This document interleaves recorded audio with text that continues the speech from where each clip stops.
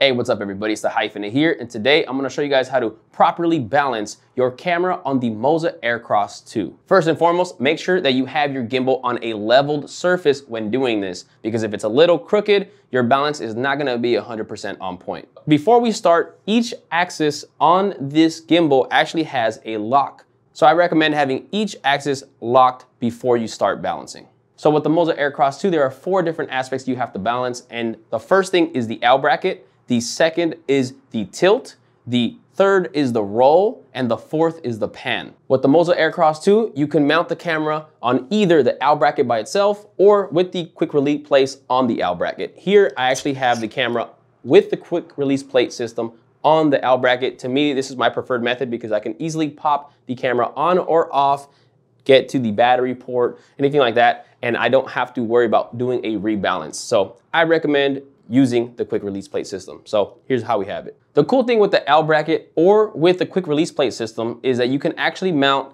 the camera horizontally like most video, or if you want to do vertical shooting, you actually can do that as well, as the L bracket and the quick release plate system will mount directly onto the side right here where the tilt goes. But today we're gonna balance this how all videos should be shot, horizontally. Make sure that the tightening screw where the L bracket goes is unlocked and loose. As you start to push it in, you'll see that there's resistance. Make sure that you pull where that tightening screw is so that you can let it slide in. Then go ahead and let go of the pull, and then go ahead and lock it somewhere in the middle. So in order to balance the L bracket, go ahead and unlock the axis lock on the tilt, and then you're gonna slightly loosen the tightening screw for the L bracket, and you're gonna move it kind of back and forth until you find the sweet spot where the lens consistently stays pointing upwards. With these gimbals, you wanna actually make sure that you are making subtle movements to find that perfect spot.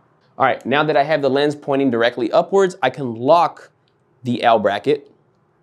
Now we move on to the tilt balance. Then from here, go ahead and point the camera forward to have it as balanced as you can in your hand.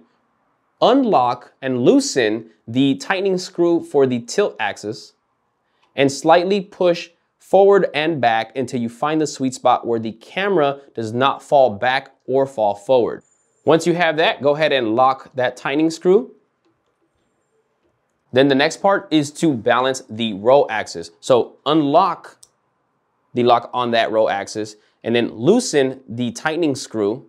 And what you're gonna do is you're gonna slightly move left and right. Same thing, you're gonna want to find that sweet spot where the camera does not tilt or fall to one side. Once you have that in a good sweet spot, go ahead and lock that tightening screw. The last part that we have to balance is the pan axis. So go ahead and unlock that one. Now, I've seen 2 different videos that Moza has posted up that has 2 different methods on how to balance the pan axis. I've seen one where they're literally just balancing it through here while it stands still on the tripod. But this doesn't seem to really make sense to me. Now, maybe I have this wrong. What I'm more used to and what makes more sense to me is balancing this pan axis with the gimbal sideways, where this doesn't move so much. Again, you're gonna wanna slightly move left and right until you find that sweet spot here. Now that seems to be pretty good. It's not moving around.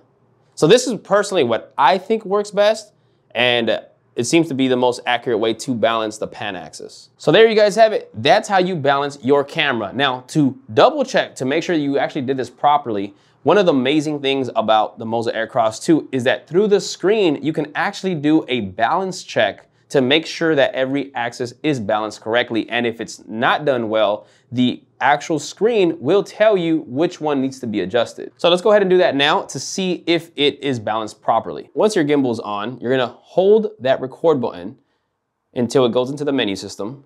Then you're gonna go down to advanced and go right to select that. Then you're gonna go to balance check, press right. And now it's checking and it'll tell you if there are any errors. So as you guys can see, we got a pretty well balanced gimbal. Now we go left to exit, and it'll remind you to please manually check and balance the P axis.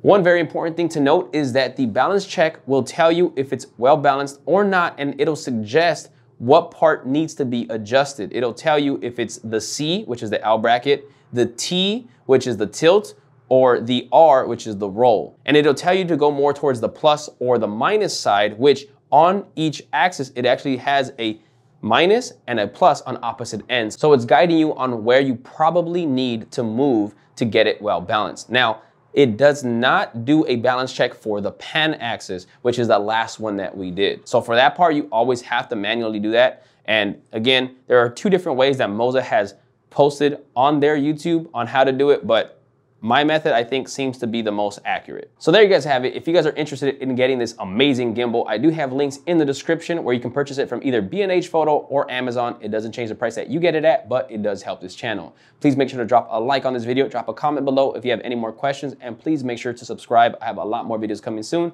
I'll catch you guys on the next one. Peace.